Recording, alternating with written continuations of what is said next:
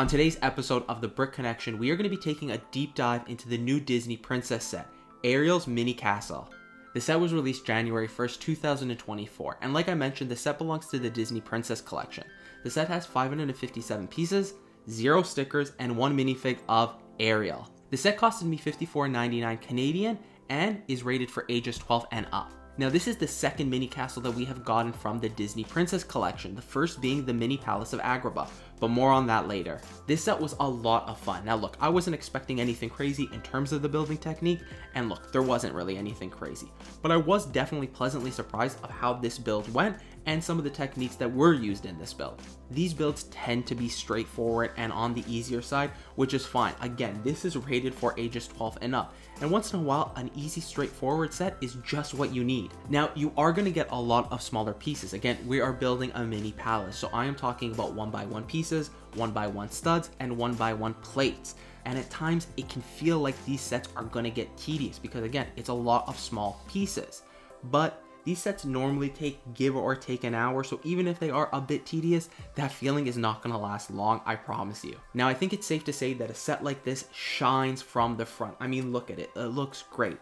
But I had a feeling based on price and number of pieces that this set wasn't going to look great from all angles. Now, was I right about that? No. Was I wrong? Not really. Look, from the sides, it looks fine. It looks decent. Nothing looks like it's out of place or missing. The back is definitely a different story. Now look, is it terrible?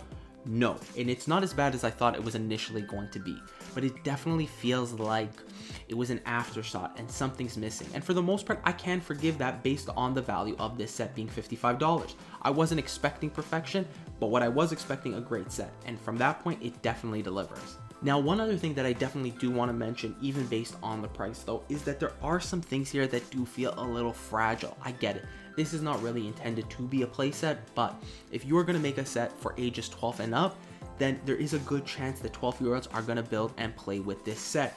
And it can be a bit fragile if that's what it's going to be used for. But overall, honestly, I am really happy with this set and the build. Now, I said this before, I will say it again, it definitely looks like LEGO is planning on releasing a lot more of these Disney mini castles. This is the second, the first being the Mini Palace of Agrabah, and as much as I hate to do it, it's only natural that we compare the two. And I think it's safe to say that in the comparison, Ariel's castle just wins out by a smidge. It just feels like it captures a lot more of that Disney magic.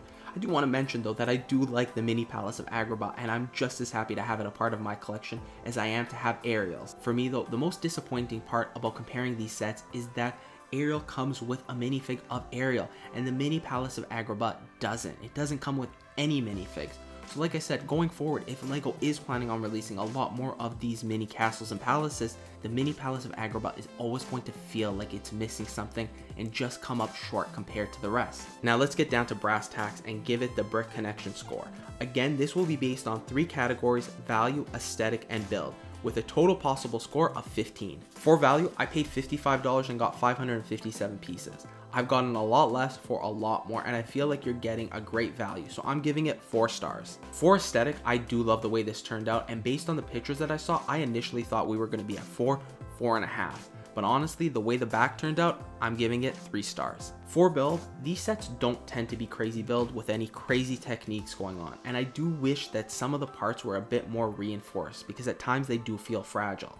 That being said, it was still a fun and straightforward build, so I'm giving it 3.5 stars. Giving Ariel's Mini Castle 10.5 stars out of 15. Now, if you enjoyed this video, I'll have my thoughts on the Mini Palace of Agrabah at the end of the video, so think about checking that out. Now, if you haven't, a like and a sub would be greatly appreciated. Until next time, my name's Luigi, and this is The Brick Connection.